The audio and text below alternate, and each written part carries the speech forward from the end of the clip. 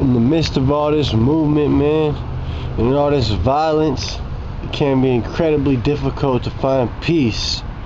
But regardless of all that, man, you still gotta try to find it, bruh.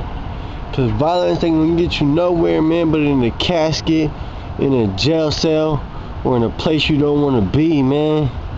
Violence may seem cool right now, man, but it's really not. It ain't gonna get you nowhere, bruh. That peace, man, that inner peace is what you need. That's what's gonna get you by, man. That's what's gonna put you in a good position. That's the one that's gonna give you the ability to put things into perspective. Gain a perspective about everything that's happening to you. Everything that's happening in the world.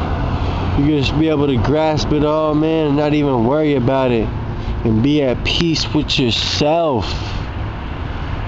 I emphasize that, man, because I think that's one of the most important things that this world has to offer. Peace in your heart.